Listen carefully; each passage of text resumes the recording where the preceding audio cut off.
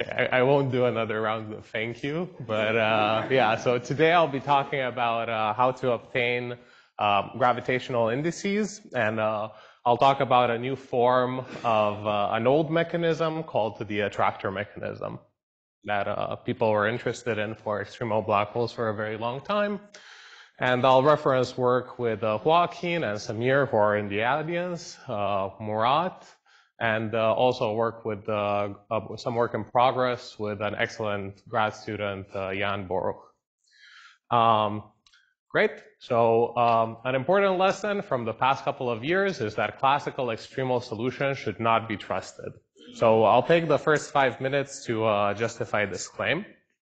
But this, the idea is that this will motivate us to re-explore all the extremal solutions that we've found throughout the years. So why should we not trust extremal black hole solutions? A general feature of extremal black holes is that they have a near horizon region that's ADS2 times S2. And in this region, I can compute quantum corrections by doing a one-loop expansion around this background. So I can take the metric and deform it by some arbitrary perturbation h mu nu. There's an infinite number of modes that have a non-zero eigenvalue when I do a quadratic expansion of the action. But there's also an infinite number of modes whose eigenvalue is exactly zero. These are zero modes. The meaning of these zero modes is that they're largely pheomorphisms of the near horizon region. They don't change the local curvature of the space-time, but they change the way in which these extremal black holes are glued to the asymptotic space-time. These modes have been observed in the past by numerous papers of Sen and collaborators, but I just want to briefly describe the treatment of these modes. So suppose that my goal is to compute the quantum corrections around this background. There's a factor, suppose that S naught is the entropy of the black hole that's given by the scale of this ADS2 space-time. This factor of S naught comes from integrating over all the modes that are massive. And it's pretty much unambiguously computed. You can compute it, let's say, using a heat kernel in ADS2 times S2. However, in addition to that, you have to integrate over all these largely pheomorphisms. And you could be smart about it, as these authors were, and absorb the S naught dependence in the measure of this path integral that doesn't have any action into the overall power of S naught. And seemingly this gives you the logarithmic correction to the extremal black hole entropy that people have determined in the past. However, now you're still left with something that might be an order 1 factor that's just an integral over all these largely pheomorphisms quotiented out by the space of isometries, where now we've scaled the size of ADS2 to be completely independent of S naught. So but in order to determine the one-loop correction, we should be able to say what this integral is. Is it 0? Is it infinity? Is it a finite number? And this might drastically affect the final result. And in order to be able to make sense of that integral technically is divergent. It's a path integral over an infinite number of modes with no action. What we can do is compare the partition function of extremal black holes to partition functions of black hole that we also know, which are near extremal ones, where we turn on a finite temperature. That finite temperature can be viewed as a very tiny deformation of the metric, from being extremal to being near extremal. And I can do the expansion once again by deforming this now classical metric by the same modes h mu nu.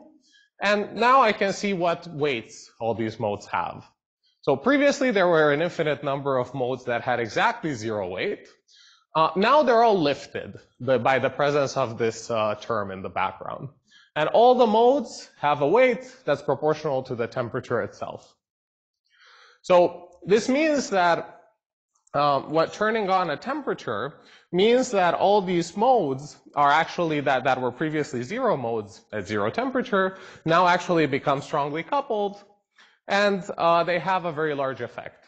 And in fact, you can actually track, if you plug in the most arbitrary h mu nu into this form of the metric, what pops out is precisely the Schwarzian derivative that appears at quadratic order, but also persists at higher and higher orders in the expansion. And at small temperatures, this theory is a strongly coupled theory. So namely, this theory appears with this coupling, Q cubed times L Planck, where Q is the charge of the black hole.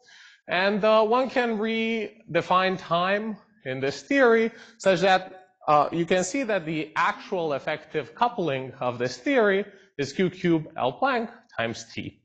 So when that number is small, you cannot evaluate, you cannot do trustworthy evaluation by this path integral using a saddle point approximation. It's a strongly coupled quantum mechanics and you have to solve it exactly. Luckily, Stanford and Witten solved it exactly and found that it's one loop exact, which drastically simplifies the problem. And the one loop correction is proportional to T to the 3/2. So the important thing that we see is that in addition to this old piece, in which we can see the logarithmic corrections in the entropy that depend on the area, we have a new one-loop correction that depends on the temperature. And in the limit when the temperature goes to 0, this partition function receives a very, very large quantum correction from this term. And for instance, you could look at the density of states by Laplace transforming the previous partition function. And you find that compared to the semi-classical answer that even includes the previous one-loop expansion calculation that I plotted in the dotted red, the actual density of states when you include the full quantum corrections deviates a lot from the semi-classical density of states when the energies above extremality hit the scale that appears as the Schwarzian coupling. So in conclusion, as we approach extremality, the quantum effects become large and the classical solution doesn't predict the right partition function. And you might think, so in this discussion, for now I was talking about non-supersymmetric black holes. You might think that this is a feature that disappears in the presence of supersymmetry. However, that's not the case. If you do exactly the same exercise for supersymmetric black holes, you see that the deviation is even larger. Namely, at very low energies above extremality, you find that there are no states at all. And but luckily, one finds that the effect of this Schwarzian is to give an exact delta function in the density of states that corresponds to the BPS states that people have counted in the past in string theory. And a final point is that there's another way, a more geometric way, to see that these extremal solutions should not be stressed. And this was discussed in this paper from this summer. And this is obtained by constructing a wormhole, a spatial wormhole, by looking at the thermal field double state at infinite Euclidean time.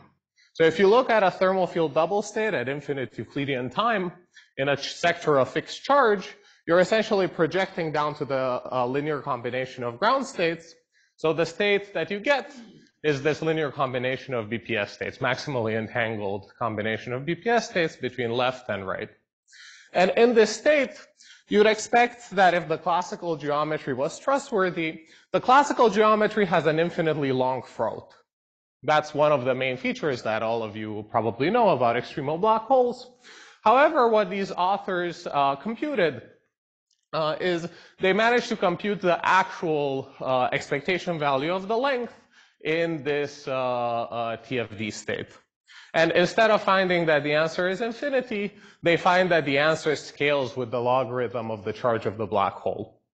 So, you know, these are very drastically different answers, meaning that if I give you an extremal geometry and I told you the length between point A and point B, you should not really trust that that length is computed correctly, especially if the geodesic between point A and point B probes the near horizon region. Here I've only discussed single center black holes in Einstein-Maxwell theory, minus supergravity. The results were quite general, but there is a whole zoo of extremal solutions that people obtained in the past. So what do we do with them? So for instance, one can consider multi-center solutions that people have discussed in the context of ADS2 fragmentation. These are the so-called Majumdar-Papapetru solutions. There's also more complicated solutions in supergravity that include scalar moduli. These are so-called attractor solutions. And there's generalizations of these that are also multi-center, that also have scalar moduli that have very interesting physics. These are called Benef-Bates solutions. The point is that you take a space-time with exactly the same asymptotics, but now you can split the charges amongst different black holes. And because these black holes are extremal, usually they have the mass equal to the charge, and the gravitational and electric forces cancel, meaning that they're in perfect equilibrium. But that also says, and also there is an infinite Freud associated to each one of these charges. But that also says that following the same strategy that we followed in the past is difficult, especially if you want to analyze these multi-center solutions, because there are very rarely any static solutions at non-zero temperature. Once I turn on a temperature, the black holes attract, and all hell breaks loose. I can't actually write down the solution to expand around it. So, however, we will see several exceptions from this in what follows. So the exceptions that I'll be talking about today are not generic. They'll have to do with how we understand the contributions of such solutions, not to the partition function at finite temperature, but to a specific form of a partition function called the supersymmetric index. So, as all of you know, supersymmetric index in a quantum mechanical system, let's say that I fix all the charges except one, that's associated to angular momentum, let's say. So the index at finite beta takes this form. And in very simple systems, it can be written as the difference between the degeneracy of bosonic BPS states minus the degeneracy of fermionic BPS states times e to the minus beta e BPS. So this is something very basic that just has to do with the fact that when I have supersymmetry, states that are not protected are not counted by this index. So the question is, suppose that I have this quantity in the putative dual of a black hole. What type of black hole solutions do I need to look at in order to compute this index? And as emphasized yesterday by Samir as well, one trick that proved to be very useful and is extremely generic is that I can replace this factor of -1 to the f by e to the 2 pi I times angular momentum or times some R charge that's related to the fermion number. And the reason why this is a useful trick is because it tells you that instead of looking at black holes that are static, instead of looking at these extremal solutions, you should be looking at black holes that have an angular velocity. That's because angular velocity is like the chemical potential for angular momentum. So if we turn on an angular velocity, we can get this factor of 2 pi I in front of J. One thing that I should mention, perhaps I'll mention it later. So the angular velocity in Euclidean signature, I'll denote by big omega. It's related to I times the angular velocity in Lorentzian signature. And in order to obtain this factor of -1 to the f, we in principle have to sum up over all angular velocities that take this form, where n is an integer. However, we'll see that only a finite number of those contribute. So let's try this in the simplest example that we know to see if it works. Yeah, so some overall solutions, as I said. Let's try this in the simplest example that we know to see if it works. Suppose that I have an extremal Reinstein-Nordstrom black hole. Now I want to, what this calculation is instructing me is that if I wanted to compute the index, I shouldn't go to 0 temperature and compute the extremal entropy. That's not trustworthy. Instead, I should just turn on an angular velocity. So as you all know, the Kerr-Newman solution is very ugly. It has, a million parameters. It takes a couple of minutes to even write down. But its Euclidean action has been computed in the past. And just for simplicity here, I'll write it in a large beta expansion. So in a large beta expansion, it takes this form. And one immediately observes that if in this formula I plug beta omega to be plus or minus 2 pi, these two factors cancel. And in fact, this persists to all orders in perturbation theory and beta. This was just a convenient thing to show you how the simplification occurs. So the answer that you get from these, from setting beta omega to take this form is precisely the form of the index. It's minus beta times EBPS times the entropy. And I'll comment a little bit where this formula comes from in a second. And importantly, this geometry has killing spinners. So even though we're discussing a black hole at finite temperature, which people usually think they're not supersymmetric, these black holes are actually supersymmetric. It's just that they're Euclidean solutions. Option 2 is to put beta omega to take any of the other values. And you might think I have a problem immediately because the Euclidean action does not take the form of an index. It has some complicated temperature dependence. However, a fact about these solutions when n is different than 0 and minus 1, these were the ones that I had on the previous slide, is that the geometry does not have killing spinners. So now I actually have to be a bit careful when doing the supergravity path integral, because the boundary conditions associated to the index are actually supersymmetric boundary conditions. So they're actually invariant under large superdiffeomorphisms. So there's a set of fermionic modes in my gravitational path integral that don't have any weight in the action, once again. And usually, the set of large superdiffeomorphisms need to be quotiented out by the space of superisometries. However, if I don't have any killing spinners, there are no superisometries. So what you're left over with is a fermionic integral that doesn't have a bosonic counterpart. And if I just do an integral over fermionic modes, you just get 0. Good? So the conclusion is that these modes don't contribute. And I just want to point out that for the people that care about very technical aspects in the room, this argument is quite different from talking about the fermionic modes of the center of mass. These diffeomorphisms are different. They appear even when studying just the asymptotically ADS2 times S2 solutions. Okay, so the take-home message so far is that there are geometries at finite beta that are supersymmetric. They have globally defined killing spinners, and those are the ones that contributing to the index. So what about the previously mentioned more general solutions? And first, I'll talk about multi-center black holes that don't have any scalar moduli. So for instance, these are relevant in supergravity without any vector supermultiplets. So in fact, if I look at space-times that are asymptotically flat, all the geometries that have killing spinners have been classified. And one such geometry is called the Israel-Wilson solution.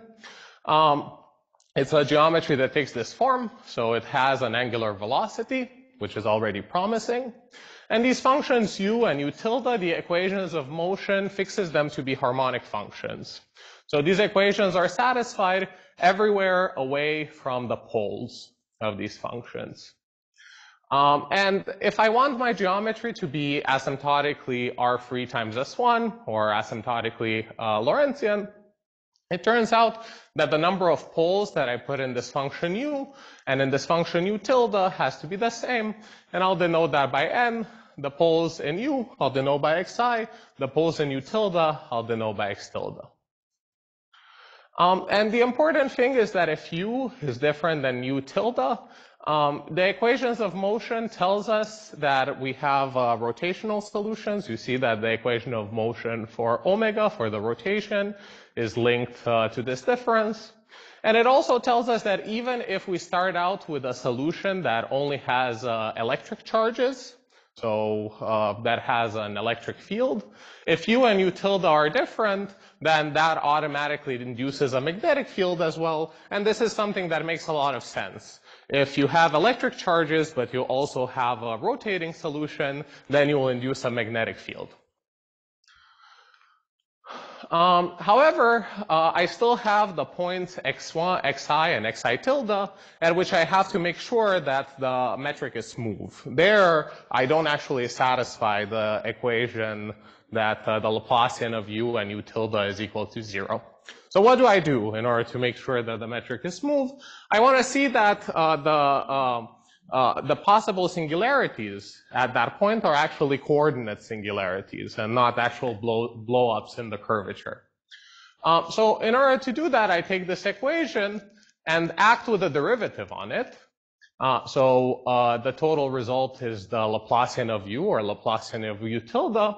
And then I can do an integral over this result. So the Laplacian of u tilde only has delta functions at the poles.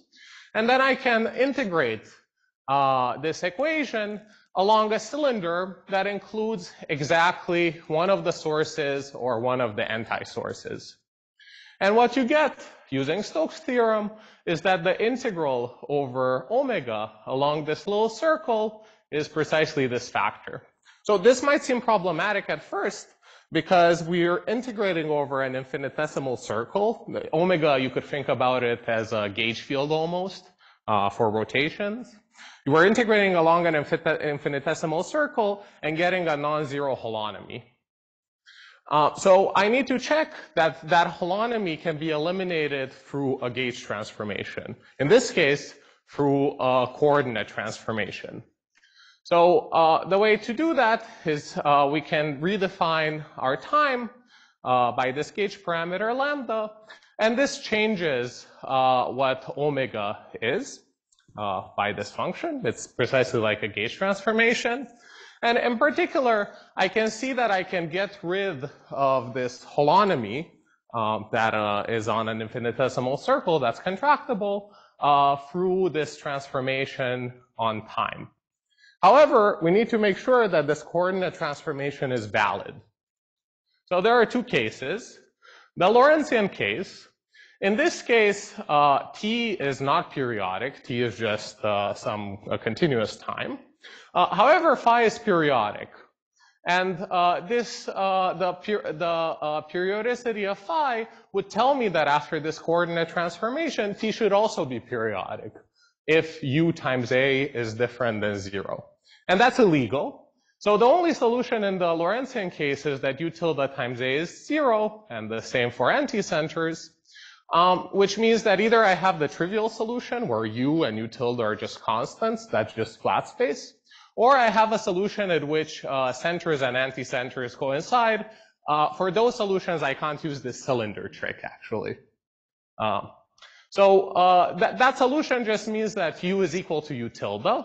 And this is precisely what people call the Majumdar-Papapetrou extremal solution, that only has an electric field and has no magnetic field.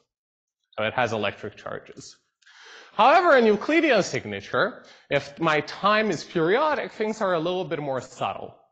That's because since phi is periodic, I can actually make this a consistent coordinate transformation if u tilde times a and u times a tilde are precisely the factors, are precisely such that when phi goes to phi plus 2 pi, t goes to t plus beta.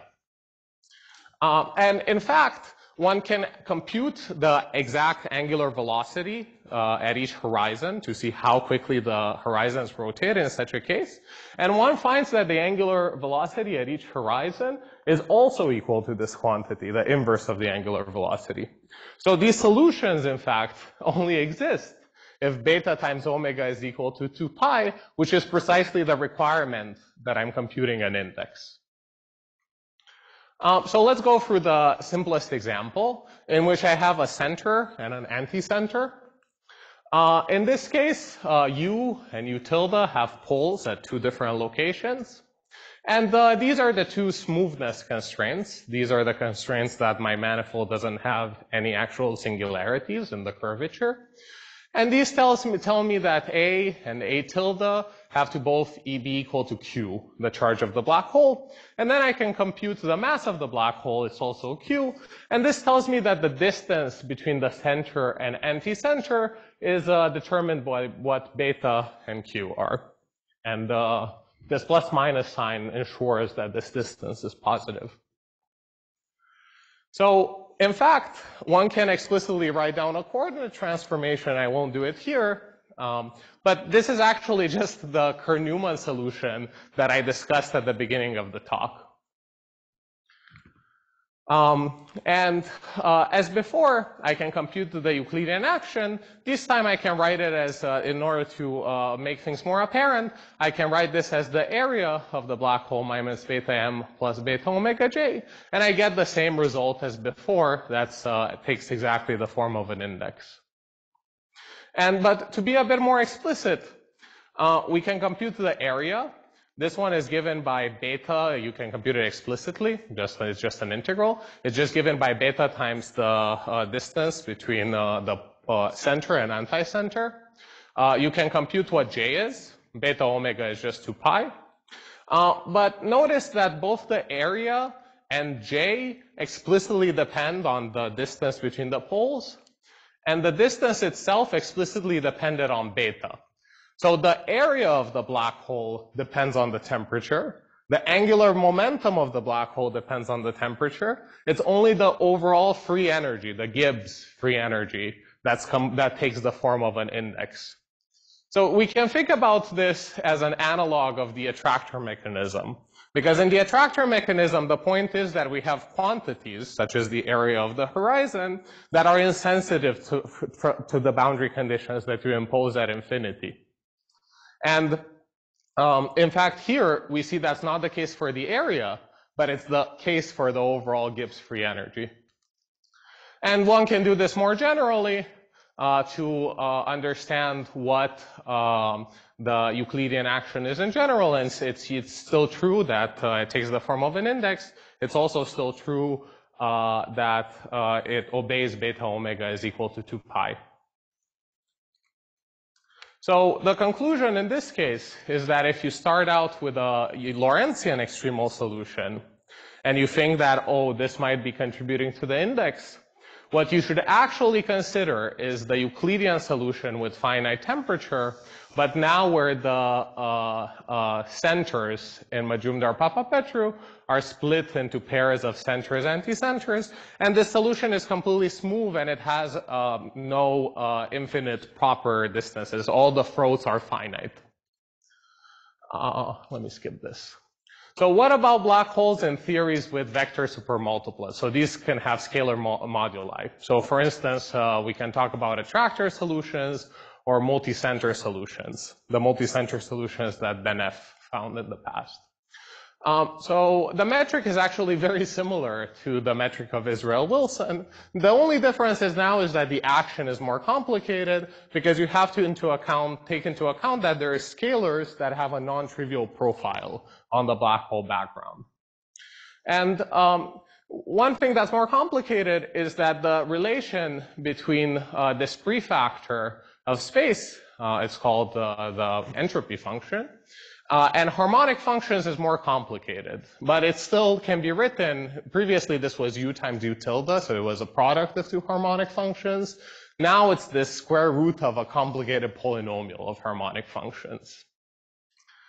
However, we can again study the smoothness of these solutions in precisely the same way as before.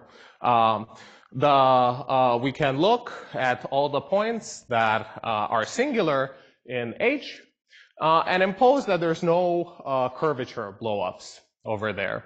In Lorentzian signature, this results in this condition between the intersection product of the charges and the harmonic functions that are captured by this vector big H. that's written over here.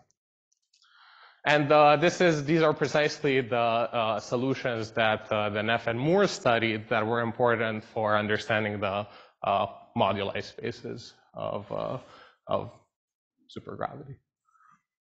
However, in Euclidean signature, we can do the same thing as before and split different poles into centers and anti-centers.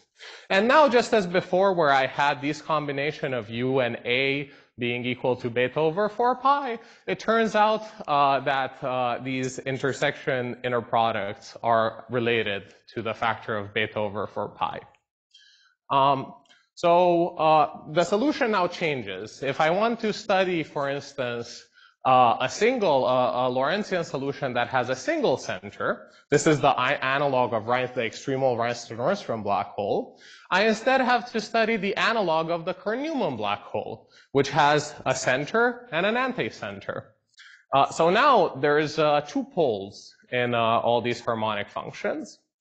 And it turns out that the smoothness condition that I wrote on the previous slide, these, completely fix the distance between the center and anti-center. But it fixes it to be something beta dependent and dependent on the scalar moduli that you fix at infinity. So in fact, you can plot what the value of the scale, you can solve for the scalar on the entire solution and plot what the scalar is on the horizon. As you go from the North Pole, you could think about this as the North Pole, to the South Pole of the horizon. And you explicitly see that it depends on the moduli that you fix at infinity. It depends on the asymptotic values of the scalars, except at one point where it takes precisely the same value as that of the attractor solution in Lorentzian signature. And from this, you can actually compute the area and angular momentum, and you find that both have a very complicated dependence on the inverse temperature and on the scalar moduli. However, what's beautiful, once again, is that the same thing that happened in Israel Wilson, where the overall the free energy was extremely simple, is reproduced in this case, where one finds that the overall Gibbs free energy is completely independent of C and beta. And the fact that it's independent can actually be tracked down to the fact that we've imposed these smoothness constraints in Euclidean signature. And we can proceed similar for multi-center cases. So the take-home message is that we found gravitational solutions that contribute to the index and found a subtle analog of the attractor mechanism for both the temperature and the scalar moduli in the theory, where it's no longer true that, since we don't have infinite throats, it's no longer true that the areas of the black hole are independent of the boundary conditions. But what's true is that their overall contribution to the partition function is, which is the only thing that we needed in order to be consistent with the expectation from an index. I'll just leave this slide. Thank you very much.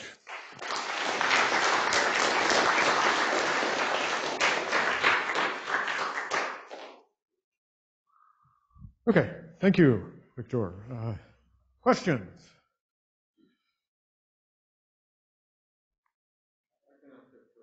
Joao.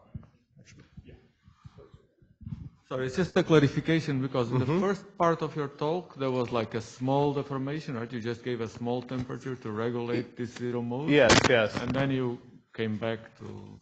Yeah, so but here it's a finite... Yeah, so this applies at absolutely any temperature. The point of doing the calculation, the beginning was to motivate the fact that we can't actually study the extremal solutions just at 0 temperature. They might receive large quantum corrections, so we don't exactly know how they contribute to various observables. Then, instead, we can study them at finite temperature. These solutions don't necessarily even have an ADS2 throat.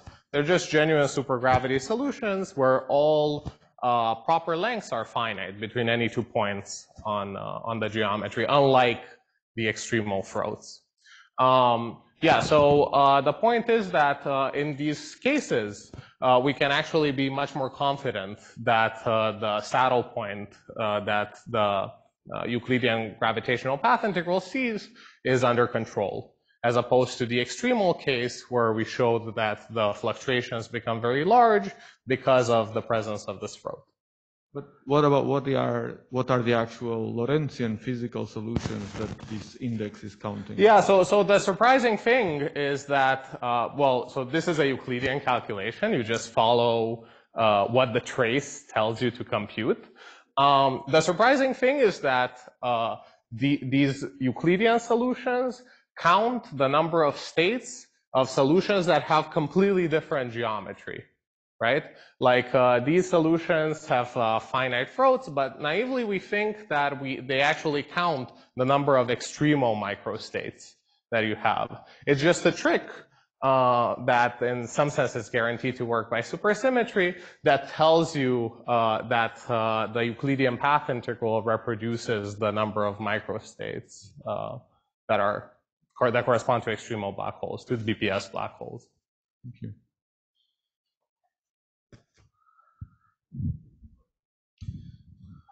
I was wondering if you could comment on this Israel-Wilson solution. So you say Kerr-Newman can be thought of as an Israel-Wilson solution with two source and an anti-source. Yes, yes. So this sounds awfully similar to the Weil class of solutions. Is there a connection?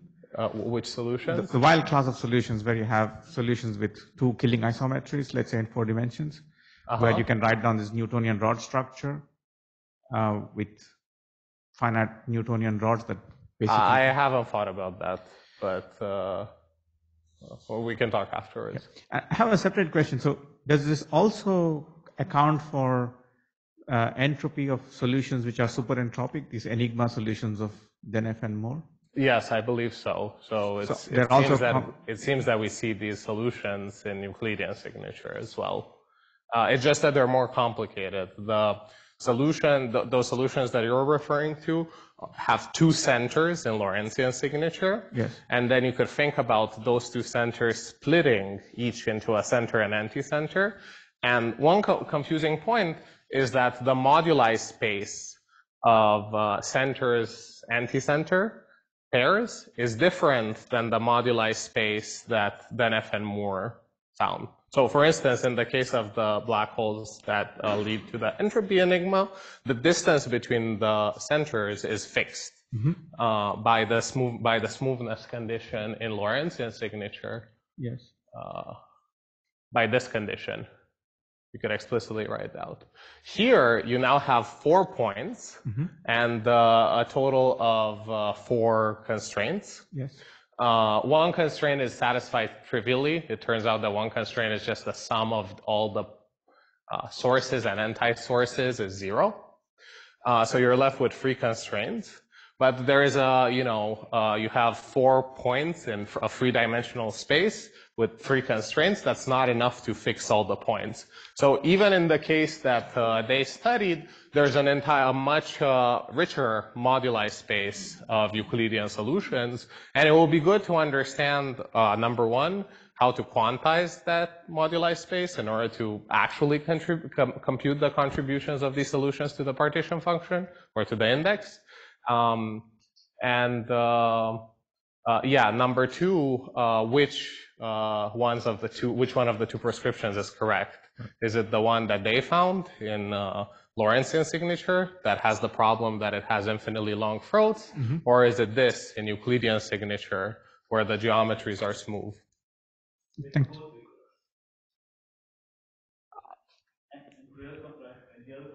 Well, maybe use the microphone. I was just going to say, just to add to that, they could both be correct in principle. But also, this doesn't solve the enigma. I think it's important to say that.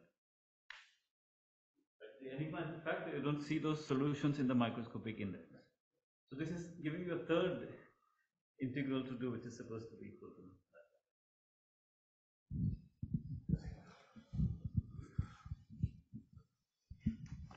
Do you see any wall crossing phenomena in the moduli, or? Yeah, it's a bit unclear. These equations are much harder to solve than the equations that they had. So we haven't had enough time to fully look for wall crossing. Yeah, wall crossing would correspond to places where you change for people that don't know, these solutions depend on the asymptotic value. These constraints depend on the asymptotic values of the scalars, and sometimes when you change the asymptotic values of the scalars, you could lose your solutions, and that corresponds on the field theory side to a wall crossing phenomenon. And I don't know yet if that's the case here. Since you have a richer moduli space, it'd be interesting to compare the. Yes. But also, I don't know what to compare to in some sense. You can compare it to their gravitational calculation, which one might think is not trustworthy, as I previously mentioned. I don't know if there's a field theory calculation that you could compare it to.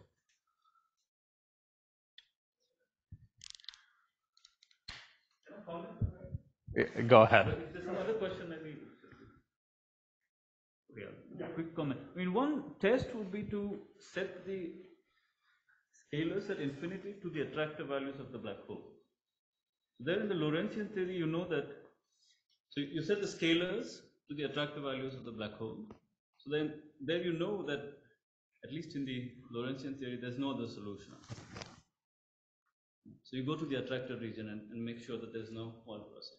So that would be a test of what you are asking. So how do these solutions account for it? Somehow they should not contribute.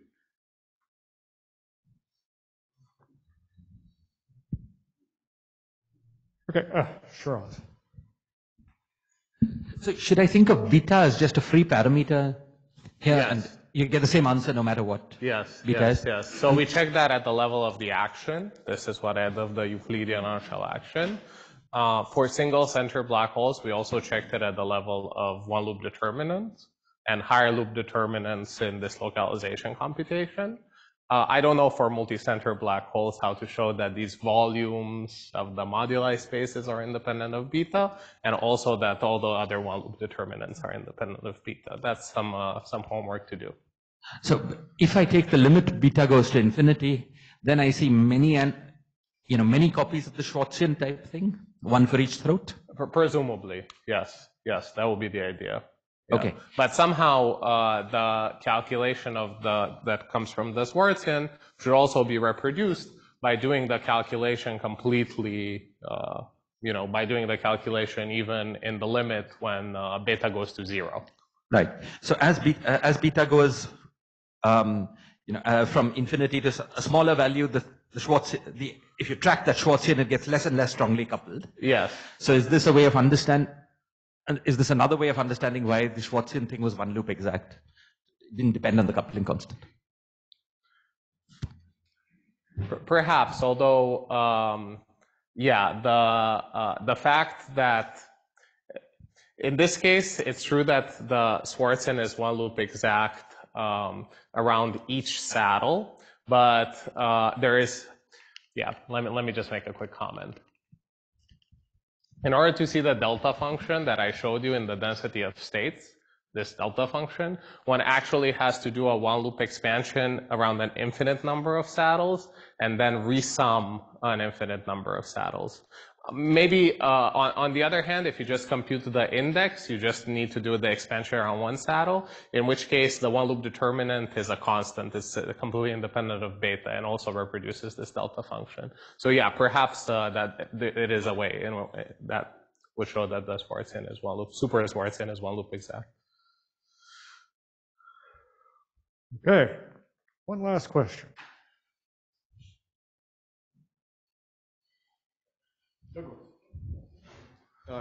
In the second part of your talk, was the role of the fact that you're doing supergravity just to eliminate these cases with higher n that you? Higher n, higher number of centers, you mean? Higher little n when this, like in the Kerr-Newman case where you had to.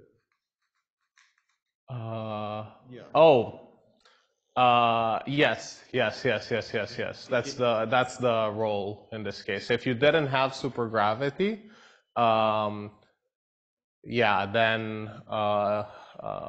all of these saddles would contribute, and you wouldn't get that the answer takes the structure of an index. It's funny because even in the regular theory of gravity, the leading saddle looks like an index. It's only the subleading saddles that have beta dependence. So if we look here,